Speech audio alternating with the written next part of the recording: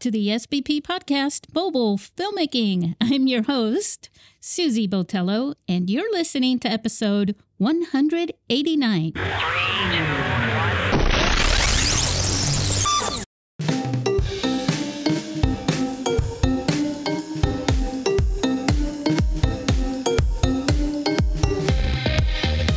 We are Fade into Film.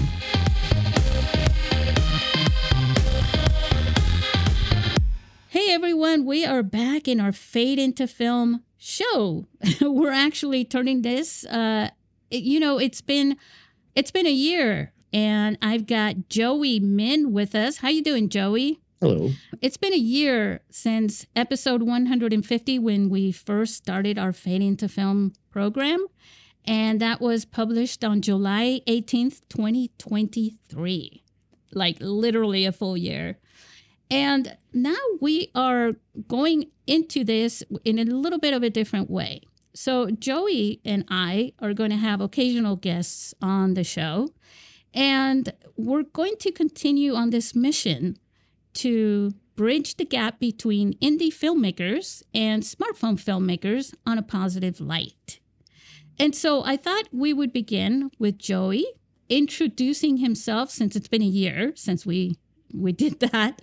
And Joey, why don't you share with everyone who you are, where you're coming from, and where it all started for you? Hey guys, I'm Joey, and I think like many creators that have pursued this in their adult life, been doing this since at least my teenage years. I was I created a group, which is still called Art School Dropouts, actually. Created a group of like other artists from different mediums. So, some were painters, some were like, traditional art, pen and paper type of thing. And I was like the filmmaker guy. And we actually had a blog back in like 2013, like long time ago. And it's just that, from then on, I just really pursued filmmaking. And now I'm a filmmaker on YouTube. I've done, I guess by this point in time, I done Michael Jai White's Trouble Man. I was the fight choreographer, but I also help direct some of the action scenes. But that's kind of what I'm doing, and I'm still kind of pursuing filmmaking in the way that I would like to pursue it. To ultimately become my own director for my own films. Yeah, I think you're going to bring a lot of really cool experience to the show. I think one of the things that you did now, just for anyone who hasn't been listening, because there's always, someone that just stumbles into the podcast, have never listened to us before. And this could be the first episode that you're listening to. Joey was at the International Mobile Film Festival in San Diego, and he did a workshop with Stephanie Pham, who is his partner in crime, sort of speak. Yeah, she's my ride or die. She's my work wife. Yeah, and so they were there, and they did a workshop, lecture, and a little bit of a performance as well on action. I almost said firefighting. I think it's because of the summer and the heat. Yeah, hot. Yes, it is. But in action fighting scenes for your films, because I do want to emphasize that even though Joey did film, why don't you tell everyone about that, about No Budget Zorro? Oh, okay. So the thing is, like, I think you found us because we made this thing on our channel, because we did have other filmmakers or like up and coming filmmakers on our channel that watches our channel, and they're asking like, hey, is it possible to actually make a movie with your phone? And I'm like, why wouldn't you be able to, right? It's just another tool. So, obviously when we made this short web series, short film kind of thing, we wanted to match the idea that it's like, when people are saying like, oh, filming on your phone, it's like you could do it low budget, but like it, just to show the visual aspect of what you're using. It's just enhances like your tool that you have, right? So we have this thing called Legend of No Budget Zorro. Literally, we bought like costumes, Zorro costumes. We bought props. We kind of just used a backyard and put like different props there to try to use the theater of the mind for people to be like, oh, that's like, that's a mansion, that's a house, that's whatever, or other things like that. And I think you found us because our big thing is just to show our viewers that, hey, yeah, you definitely could make a film with your phone, you know, and still be able to apply the technical aspects of filmmaking to it. Yeah, and the thing about it too, Joey, was when I watched that, and you had, at least at the time, you had them broken up into 2 episodes. And when I watched that, I think it was the first episode that I watched, I was really intrigued that, you promoted it as, yes, you can make, action films with your iPhone. And when I saw that, the action scenes were so professionally done. But then you had like water guns and Nerf balls or whatever, Nerf guns, whatever they're called, and you were using these toy horses, the head with the stick, the hobby horses, yeah. And those were like incredible. And I was, the thing is, like, it didn't even matter because everything else was done so well, and the choreography for your fight scenes were just super cool. And then it was hysterical. And so I thought, you have everything here in this one. And the other thing that I noticed too is, like, it didn't appear to me like you used an app. And most people automatically, when they start to make their first short film shot on a phone, they start with an app right off the bat. And I'm wondering if that's something you want to discuss, because you didn't need to. I definitely did need to. And I think I was kind of also learning how to shoot a proper film on the phone during when we were doing that too. So I did know how to like lock my exposure, my ISO, or my exposures and stuff like that. And even though like like the it's already given to you with just the basic just the camera app on the iPhone, but we were like learning along the way. But while I didn't use an app, I still used it as a camera, and I still imported the footage onto my PC. And I did special effects. I did use a gimbal. Actually, the funny thing is too, like the gimbal that I had wasn't even for phones, so I had to like add. I have to add weight to the phone.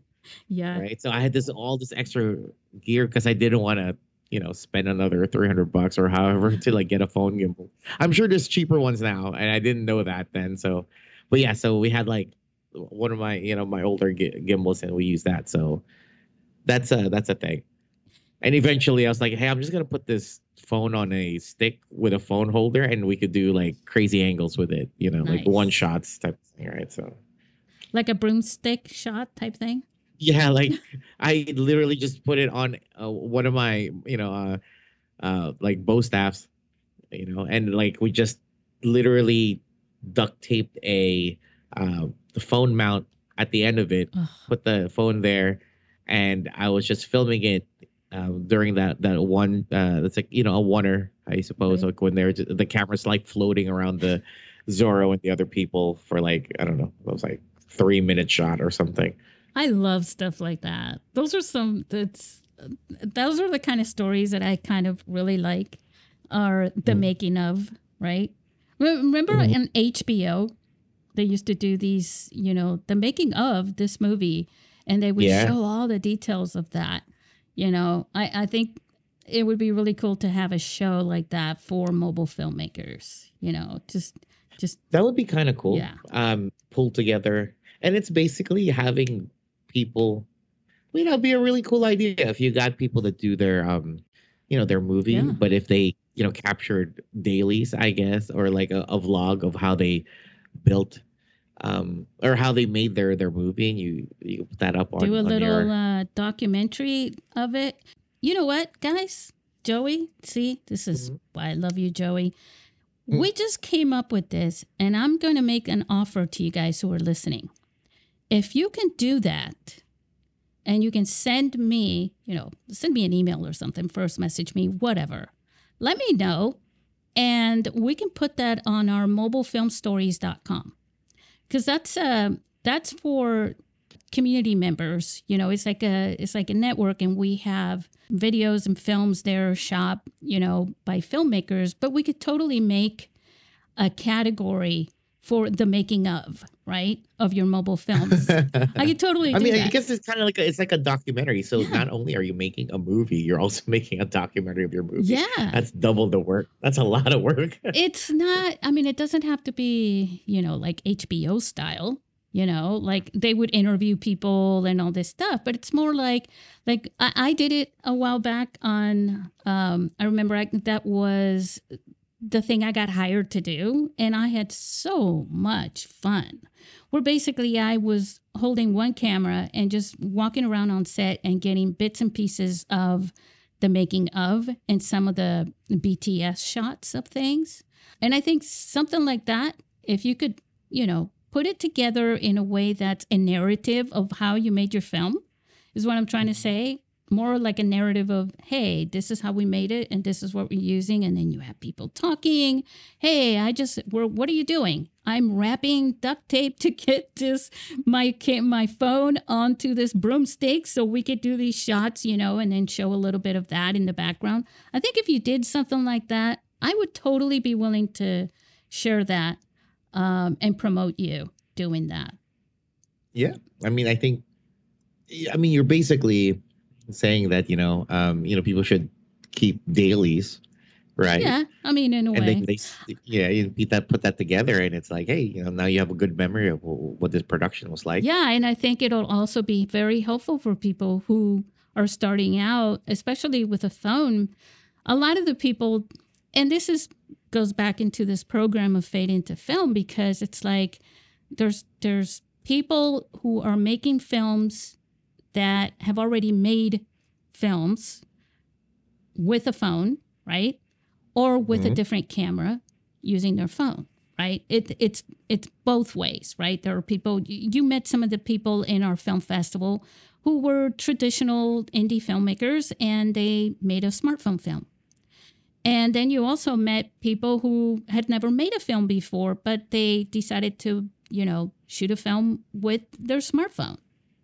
And so I think something like this, is something everybody can learn from and can inspire someone who's already making indie films to say, okay, maybe this is fun and doable and could really work, and you can see the outcome, Mm-hmm. So anyways, I just think I thought this, when you were bringing that up and then it gave me the idea, and now that you're kind of, inspiring me to do this, because what I'm thinking about is the community out there. It's another way for us to promote you and what you're doing, if you like to be promoted.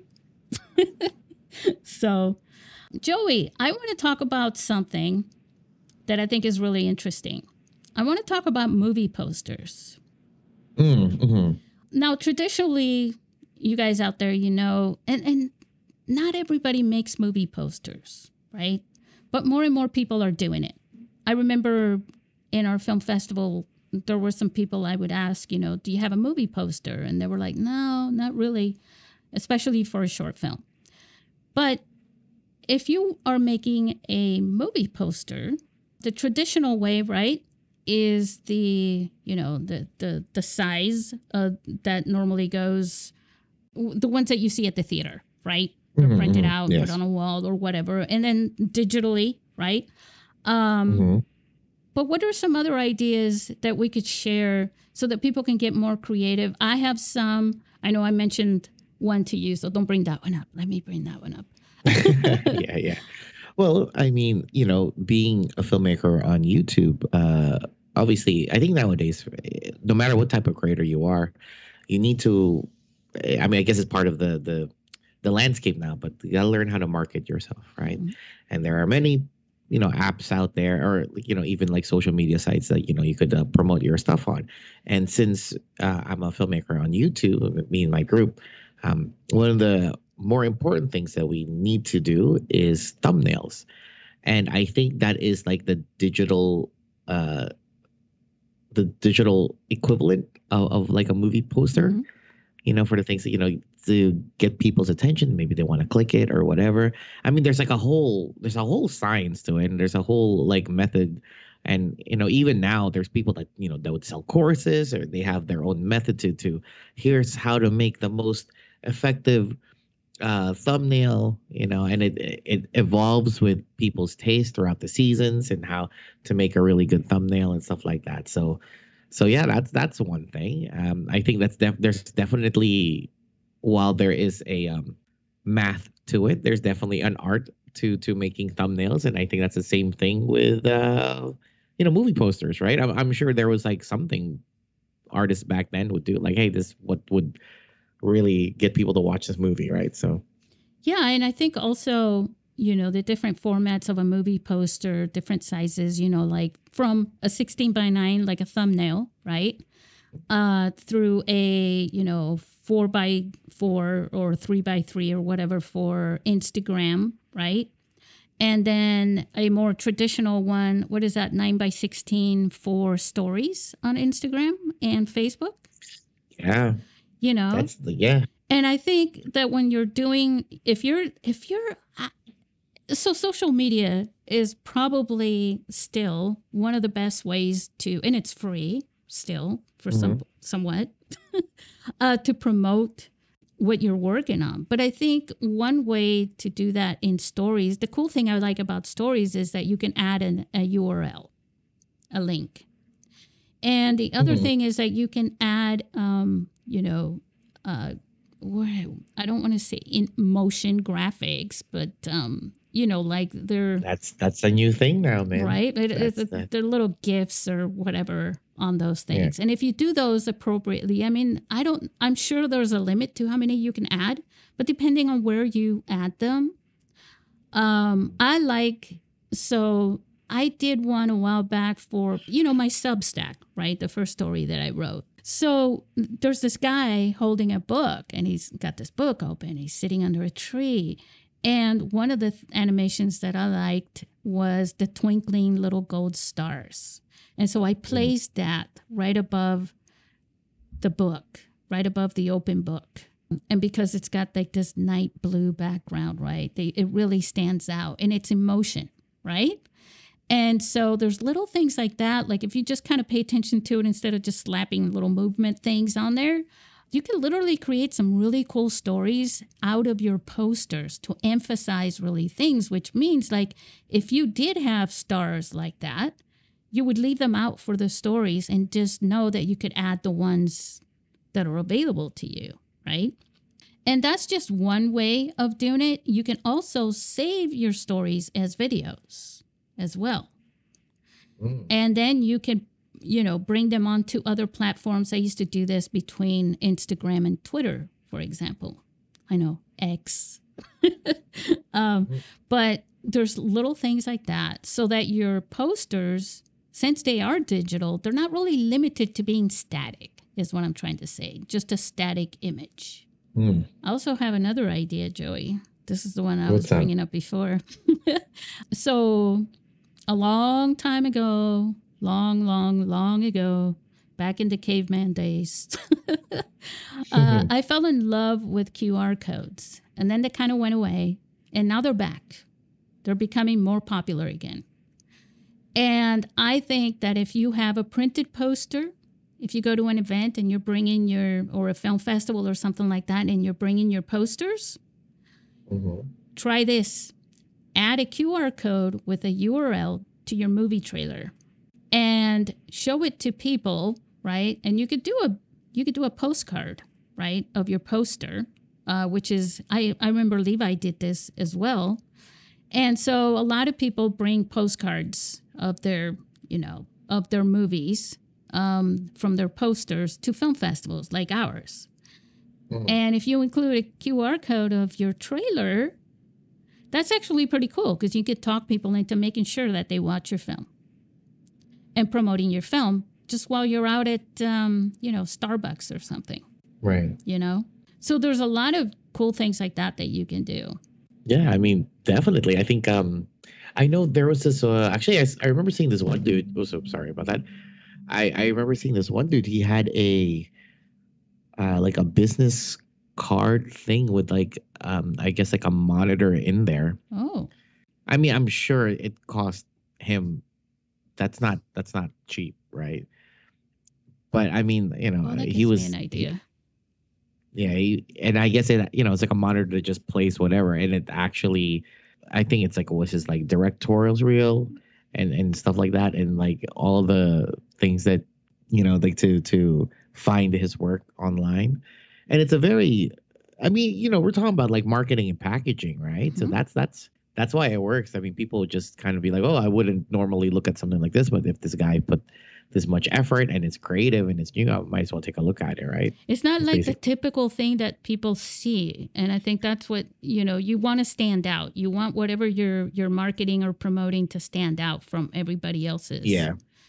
And I mean, and that's the thing, right? Like slowly, marketing really has become part of um, the artistic, the creative stuff, right? Like you can't just exist solely as a creative in a vacuum anymore, especially now, right? You have to promote if you want people to see it, or like you would. I mean, no matter what, you promote in whatever way, anyways, right? It's just that there's it's kind of funny learning the business, I guess, part of being a creative in this day and age, with all of the social media apps and how you promote it.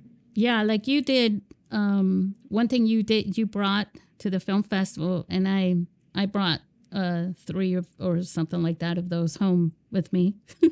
One is in my bag that I take with me when I go some places, and it's your logo, your Art School Dropouts logo, and it's a sticker. Hmm. And Yeah. and I made some also for my podcast. And so what I do is I always try to slip a couple of those when I go out.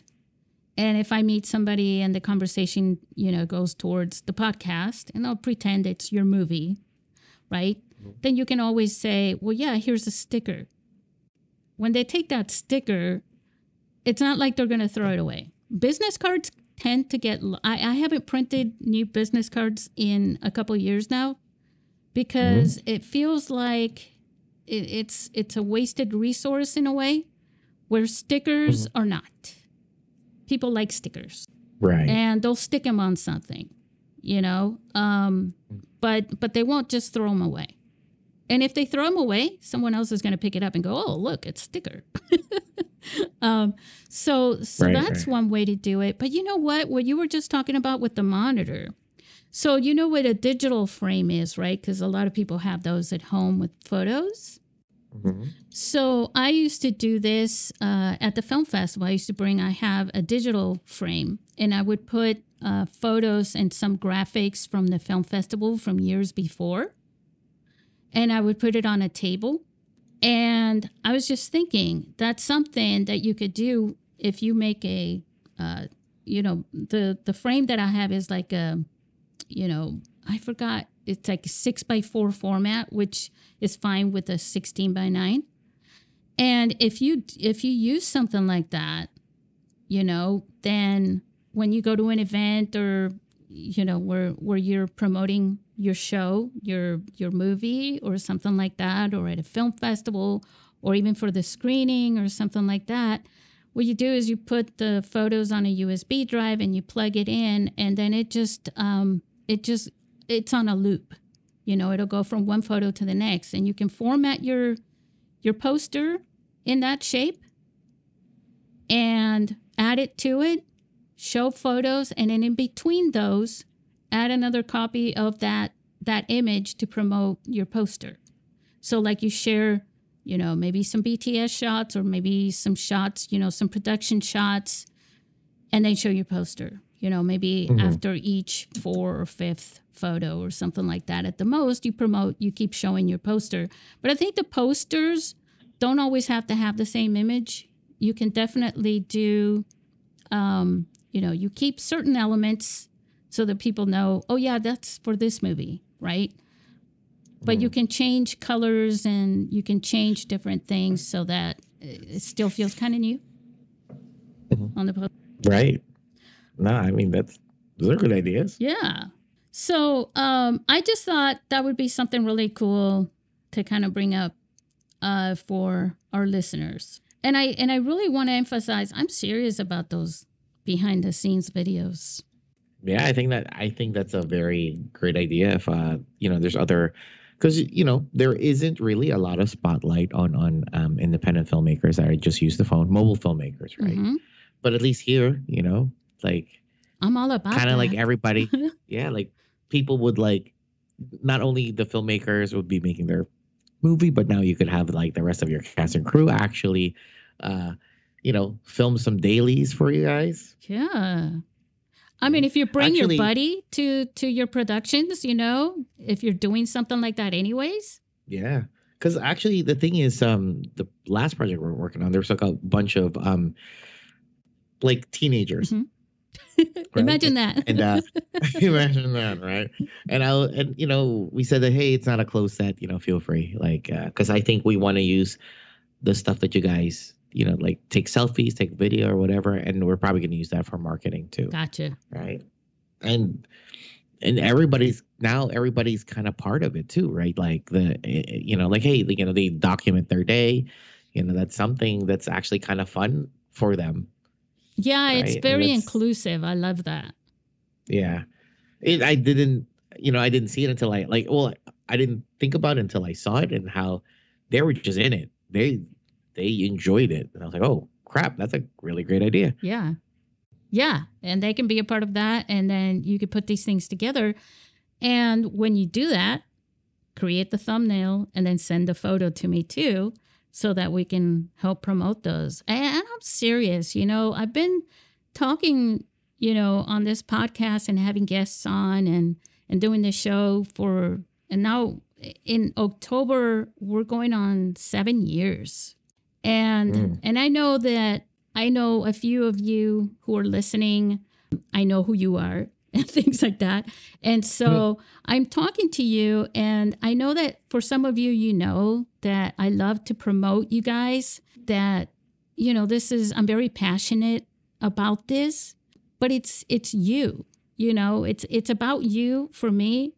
And I'm not saying use me, but take advantage of the opportunities that I offer because they're genuine. If you've been to the film festival in person, or even if you've participated in some way, you know that I'm pretty real about what I'm saying here. And if I say, like I'm saying now, do something like this and share it with me, and I'll promote it, because it does take some work. It's going to take some time and work for it. So I'm not going to ignore you if you share it with me. Just do your best at it. Don't throw something together that's really bad with like super fast moving camera moves and things like that. But do something, have some friends look at it and go, yeah, that's actually pretty cool. And then they just send it to me. And I want to promote you. I'm always looking for ways to promote you guys. You guys rock. You're my rock stars. I wake up in the morning and guess who's on my mind? You are. So, well, I think this probably is we've shared some good things for our first new second year of the Fade into Film program. Any last thoughts? Not really, but like, just go out there and film, guys. I mean, that's really it, right? Promoting it and just inspiring you guys to make movies, right? It doesn't matter what equipment you guys have, as long as you have a good story to tell and you know how to use the stuff that you're doing. Even a phone could be like most powerful tool that in your arsenal in making a film. And if you need some ideas, watch No Budget Zorro. Thank you, guys. Thanks for listening. And Joey, say goodbye to our listeners. See you guys.